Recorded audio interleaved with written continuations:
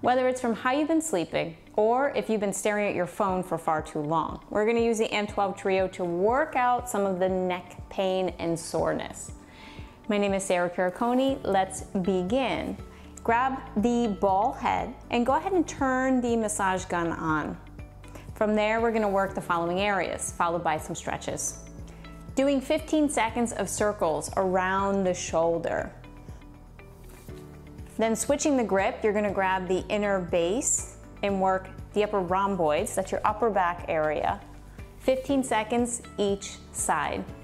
This one should feel pretty good. Then working percussion holds with head tilts.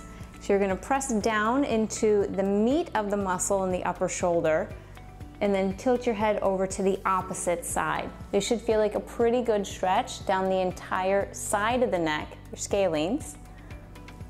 Do that 15 seconds on each side.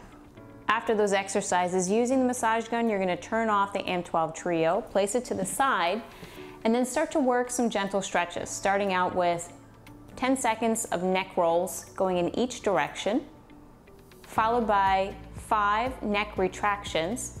So imagine placing your body up against the wall and just retract your head, almost to create a double chin effect.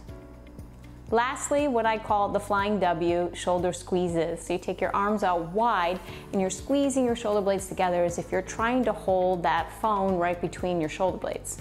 Done consistently, this should help not only with your posture, but also to alleviate any neck pain and potentially some headaches as well.